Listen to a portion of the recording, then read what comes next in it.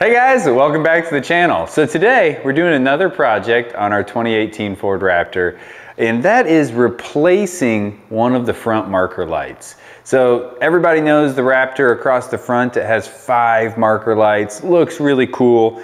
But what happens is eventually these will start getting water inside of them, and then they'll start flickering or getting a little bit dim, and we'll show a video of what mine is doing in the top corner of the video here. And so to fix that, your option is to replace it. So we'll share the part number in the description below, and we'll show you how to replace this without removing anything on the truck.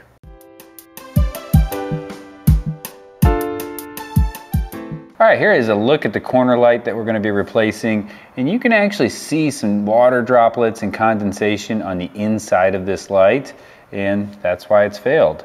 So let's get to removing it.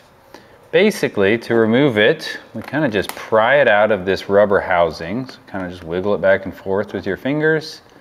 There we go. So we've pried it out of the rubber. There's 2 wires going back in. The rubber housing, if you've removed the light, it's a lot easier to remove the rubber housing. So basically we can just kind of flex this rubber housing. It's kind of like a grommet. And we'll work it out of the hole. There we go.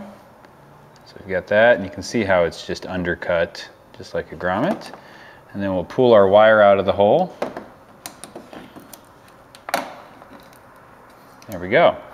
And so now I'm going to get you a new angle to see the wire connector inside of the hole there.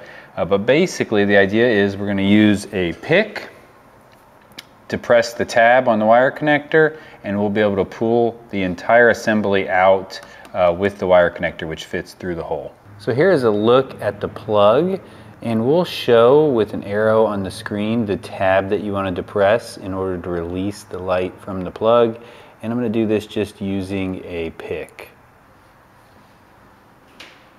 There we go. Time to install our new light. So we'll slide the plug through the hole and clip it into the harness. There you go. Heard it clip in. Feed the wire into the hole as well.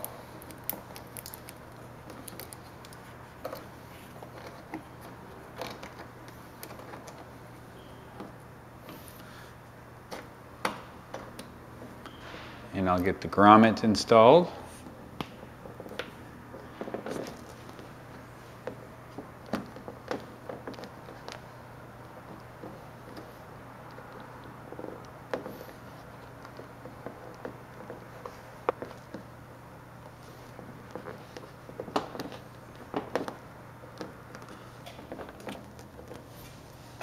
There we go.